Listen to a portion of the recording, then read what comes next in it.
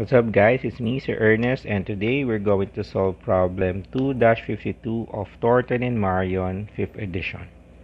The problem reads, particle A of mass m is moving in one dimension and has potential energy U, which is a function of x, equals mu naught, U naught. So this is a constant U and A are positive constants, so this is times 2 times x over A squared minus x over A to the fourth. So this is a 5-part question, so we start with letter A. So letter A states that find the force F, which is a function of x, that acts on the particle. Okay, so you already remember that to determine the force, this is very simple. So to determine the force, we just take the derivative of u with respect to x, which is now equal to negative derivative with respect to x of this function. So this is u naught times 2 x squared over a squared minus x to the fourth over a to the fourth.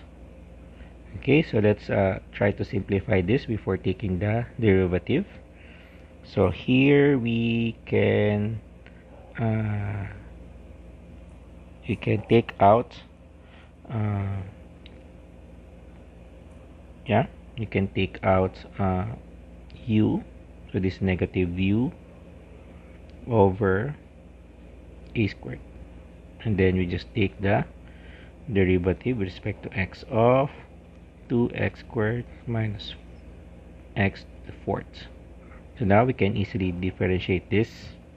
So this negative u naught over a squared times 4x minus 4x cubed. Okay.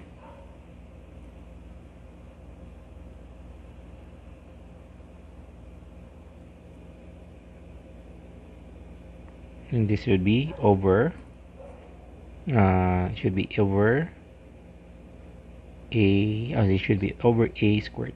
This was this a to the fourth. Okay, so this becomes, okay, we can simplify this further, and the force will now be equal to negative 4 u naught x divided by a squared times 1 minus x squared over a squared.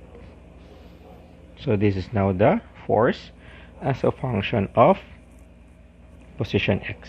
So you will notice that the force, okay, has a cubic relationship with position.